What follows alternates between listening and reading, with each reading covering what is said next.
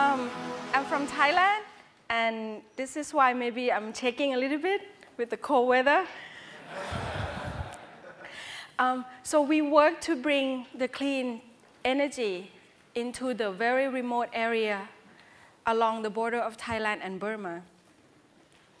And the main technology is small hydropower and solar power. The most vulnerable, this is the area that we located in, right on the border. The most vulnerable community that we work with is on the Burma side of the border, where they still have running civil war over 60 years. We work to provide solar power for medical clinics. So far, we provided more than 60 clinics, and each clinic serves 3,000 to 5,000 people. And every year, we have to prepare all the equipment, bring them in. There's no road access. The only way that we can bring in by carry in. So the largest system that we did needed 150 people to carry all the equipment in. There's no animals to do this for us, so we have to do it. And after we bring in the equipment, our team have to hike to the site. It took us around 9 hours up and down mountain. That's where we started to hike. And with all the equipment, and this is a photo I took on the very top of the last mountain.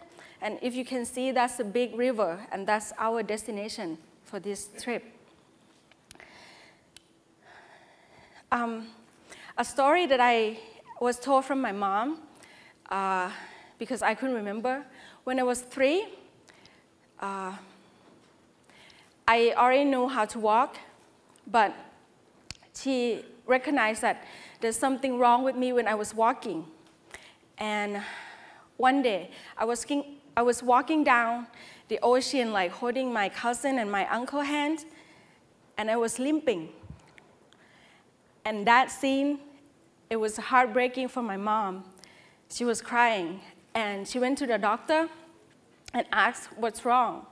And the doctor said, a possibility that maybe the polio vaccine that I received is been out of the refrigerator for too long, so it's degraded. After fighting it for 1 week, I recovered from it. And I couldn't imagine if I had the polio that time, what my life would be like. I don't know how I can climb up those mountains.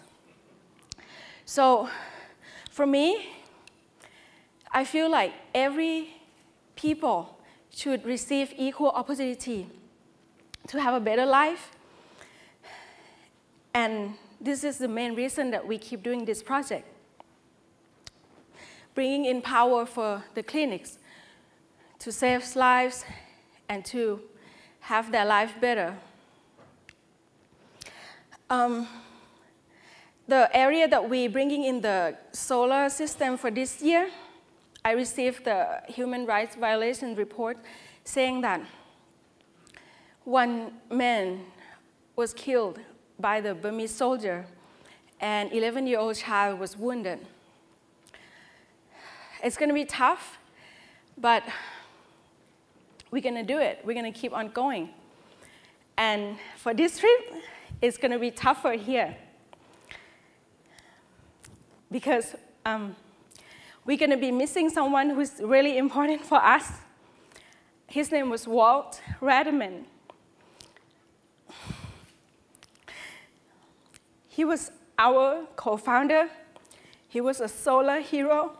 He traveled over 30 countries around the world to bring in solar power in war zones area, remote areas, to hospitals, to schools.